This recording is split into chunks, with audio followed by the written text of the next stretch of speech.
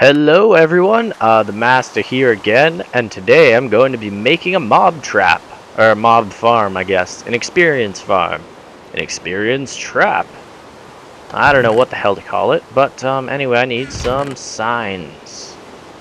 Apparently I don't have any signs, but I need a lot of signs for this, and I'm also going to need this water, and probably another stack of cobble would do me nice. So just take this. Oh, there's some signs. Totally forgot I put those in there. And make some more signs. Just make like 6 more. I love that you get 3 signs now. Oh, and again, here, let me just turn this down just to not be obnoxious. Damn it. Anyway, I need to figure out where exactly the mob spawner is, and I'm going to set up a nice trap. So I just drop down, take the damage, don't care. And this does annoy me. Tempted, but that'll just waste resources. Anyway, I'm going to connect. Don't know why I have that there. Anyway, the chests will just be an issue. And I probably want to mine this down to at least 1 layer. So I'm gonna, yeah, I'll just do that now. And yeah, just prepare the area very nicely. Oh, wait, since I'm gonna make this a how-to video, I'm actually gonna be professional about it. And I am not going to show me digging this out, I'll just show the final product. Alright, now mob spawners are active in a range of 3x8x8s, being the radius centered on this, so I suggest digging it out so that it will be 9 with that in the center.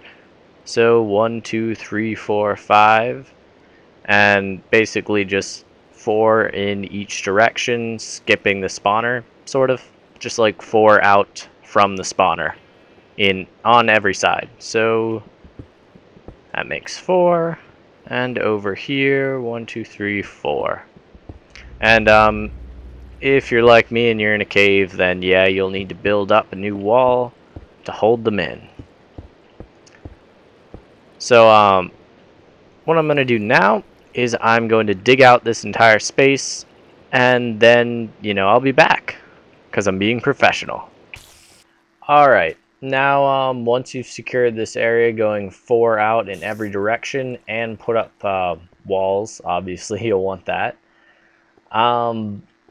What you're going to want to do is come 1 from the end, whichever end you feel like piping all the mobs to. And you're going to come in 1 from the end and dig down 2. Now I'm not going to just hop down there right now, and that'll be where the mobs will eventually go. And I'm just going to dig this out in an effort to make sure these stupid skeletons... Now, here's the problem with using skeletons as a mob spawner, or in a mob spawner, is that they have a tendency to fight each other. And that can be a problem. Oh, and then you'll want to place your water just like I am. And that'll create all of these, well, I mean, except the end 2, will act as infinite water sources. And they all push exactly to this line. And then the mob will drop down here. And then you put water in each of these 2 holes. But actually what I'm going to do right now, so I'm going to go like that just because I really don't trust these mobs at all. In fact, it might be safest to go something like this. Except I'm not sure if this will work at all. Never tried this. I'm just thinking, like, how can I stop these mobs from killing each other and screwing up the spawner? Because if they hit each other once for this spawner, you know, they're going to mess it up, and then you won't be able to hit them because they'll die on impact when they fall. So anyway, is this gonna work? See you in a second. Sort of. it kind of works. Need to put another source somewhere around there. Well, no, I can't. So this really doesn't work too well. Well, actually I can just take these out and move them in one. So yeah, don't dig out anything. Just move it in like that. And then, yep, that'll push all your mobs into this line. And then this is going to be where you start to send them all upward. So you'll be digging a lot here. And anyway, what you're going to want to do is get a lot of signs or ladders or whatever you feel like using. And let me think about how exactly I want to put this. Yeah, I'll put it like that. And, well, I mean, I really don't want to start it here. So, put it like that and like that.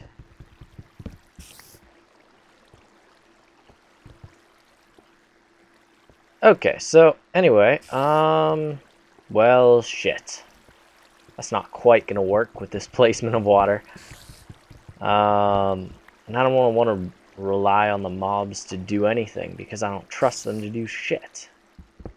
So actually what you're going to want to do is dig one down because the mobs will clearly, well, yeah, it should work fine. No hassle. You'll want to dig one down and come in one, obviously. And I will have it here and here. And then you start putting the water buckets in a very simple fashion, which I will show you in a moment. Well, actually, whoops. I'm stupid and just disobeyed my own idea that I was going to use. Anyway. Yeah. You know what? I'm going to go get some more water. I will be back in just a moment. Well, actually, no. Just going to show this bit. And then hopefully you'll understand what I'm going to do once I get some water to make this all easy to understand. And the reason I came out one is for that block so that it doesn't flow out and mess up all the water currents. So I'm going to go up there and I'll be back in just a second with more water. Okay. Now what you're going to want to do with these signs here, the reason why you have them in a pattern like this so that you can put the water just like that. And, well, actually, for now, I think I'm going to come over like here-ish. Well, I mean, I can't actually do that. But I need to make another infinite water source just so that I don't have to run through all that just to get some water. So, here's going to be my new infinite source of water. There we go. Get some water. Well, I'm going to need to go like that now. But anyway, this will be covered up when I'm finished because otherwise mobs will just, you know, it won't work. So anyway, because I'm only using 2 buckets, probably not the best method of doing this is just going like this, but this method works, and that's what I'm doing for now. Anyway, what you're going to want to do is send them up pretty darn high, and they need to take a 21 block fall, and then they will die in 1 hit from just a bare hand.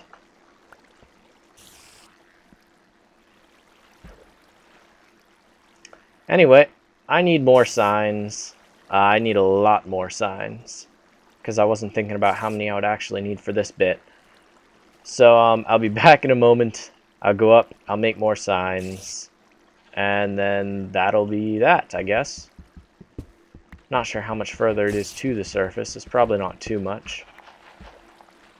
No, I just heard grass.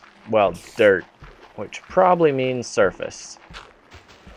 Okay, this one will mean surface. And there we go. Out on the surface with a nice pissed off spider to boot. It's going to come up here, make some more signs. Actually, I need that on... Damn it! Stupid thing. But as I very slowly come up my own water... Not even elevator. But how did you stay there pissed off all night? or is it turning night? I don't know what time of day it is anymore. But anyway, what I need here are more signs. So I'm going to get a lot more signs, and then I'm going to go back there because I want to make this tutorial shorter. Alright guys, and anyway, what you're going to want to do is just continue that pattern I demonstrated earlier and go up a really long way. Basically, just go up 21 blocks past wherever you want your dropping area to be. Like where you kill the mobs and then collect their stuff. And for me, I'm going to be going insanely high for pretty much no reason. I just prefer to have them all on the surface. So I'm going to be going up 21 above the surface. So I've got a lot ahead of me. And I'm just going to continue this up, and then I'll come back when that whole section, well, this whole section is complete.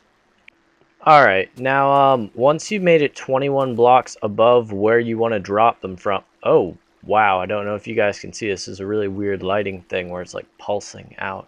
Anyway, you want to make a second pillar that's also going to be, you know, 2 by the 1, yeah. And just make it wherever you want it, basically, just in a straight line if possible, because, you know, that'll just make life easier and skeletons are less likely to kill each other. So anyway, yeah, once again, make sure that you're 21 blocks above, because if you're not, you know, it's not going to work right. I'm just going to remove that for now because just kind of makes this whole place a death trap. And just put finishing touches on this thing. Now I do need to block off this side with cobble underneath the glass, so I'm just going to do that right now. This is just to make sure, make sure the mobs don't have contact with sunlight at any point, because sunlight will damage them. I just like to have this so that I have a nice area I can look up and see all my mobs go by. Just really a thing of preference. It's not necessary by any means. Toss that there. And this is about it. And then you just have to put a final sign to block the water. And I just like the torches here so that I can come up here and not worry about mobs spawning as I make it. And there you go. And it'll have a nice 21 block drop that I do not want to take right now, but I totally could survive. Well, for the sake of demonstration, there you go. Anyway, that's a perfectly survivable drop for mobs. It will leave them with 1 hit left. And then you just want to block this off. I just use glass because I like the look. And again, make sure to get rid of any possible places where sunlight might get in. And then I'm going to go down and I'm going to turn it on and close off the whole place. And at some point I'll add, you know, like a door and shit to this area.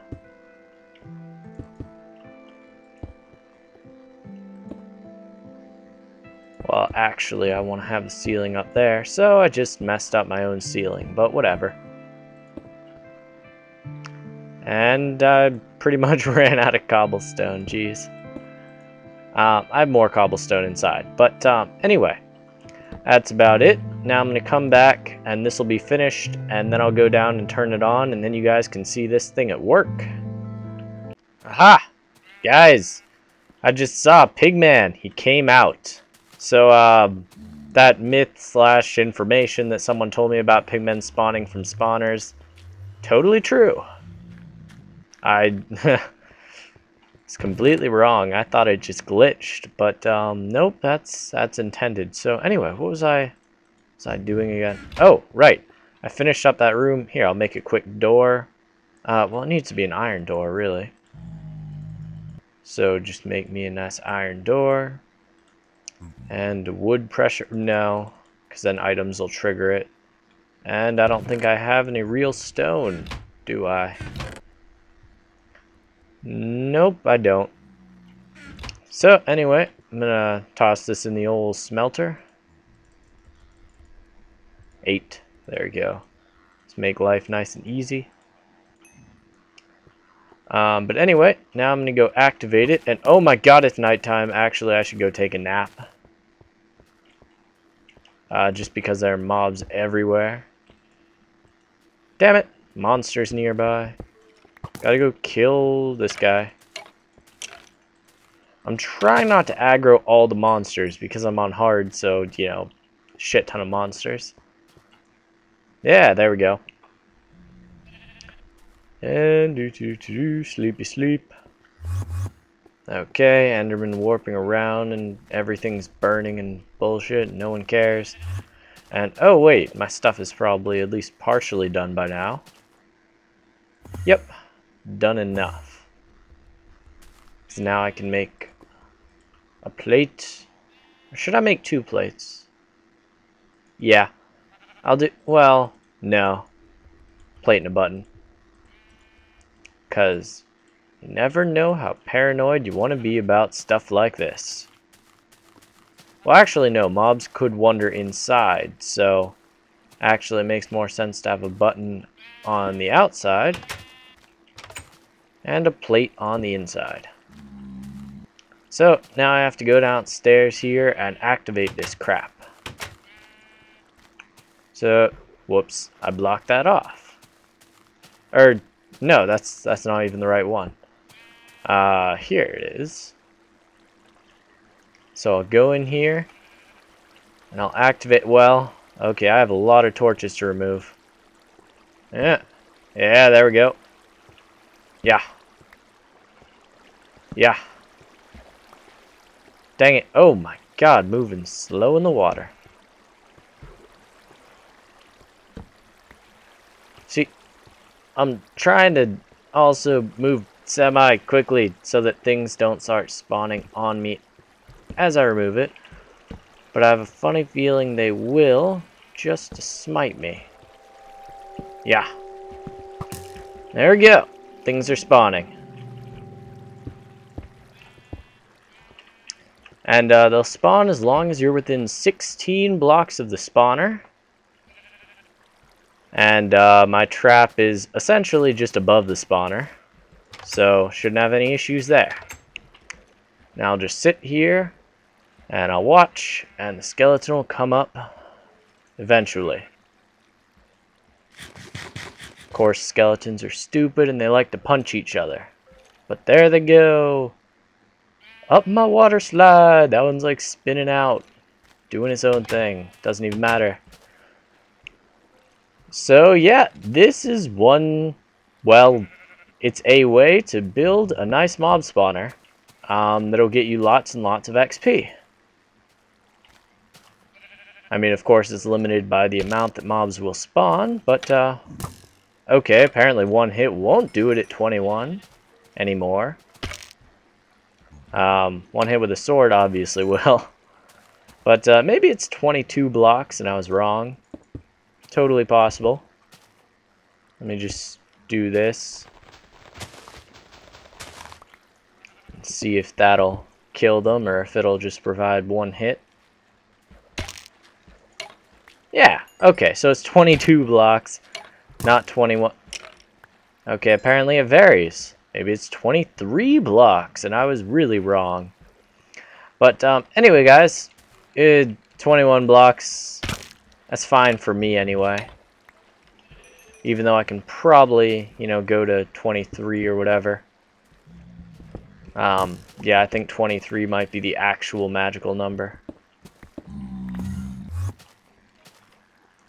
Alright, so actually I'm going to look this up just so you guys have the final information. And that'll be it.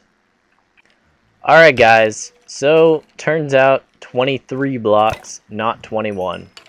So, yeah, I was wrong. Maybe it was 21 before, maybe I was just always wrong. But anyway, it's 23 blocks. I'll see how long the video's been going, and then, you know, if I have time, I'll continue on as a normal series. Because, you know, this is episode number 19 or whatever. I think I might be right. So yeah. Okay, I've been going for almost exactly 20 minutes. So there's your information. You know, at 21 blocks, it'll take 2 hits to kill them, probably. I mean, 21, it also factors in the fact that, you know, skeletons are completely retarded and they like to hit each other. So, yeah, this will take care of them hitting each other. And they'll still survive after 1 hit to each other. So yeah, guys. My name is theMastaaP. I was completely wrong. I hope you enjoyed this episode. You know, subscribe if you haven't. Subscribe if you haven't subscribed already. Like and leave a comment down below. Tell me, you know, anything. But I am pretty retarded for messing something like that up. And, you know, I'm sorry about that if any of you made it 21 as I did. But, you know, 21's fine in my mind. So, hope you enjoyed the episode, and I'll see you guys later.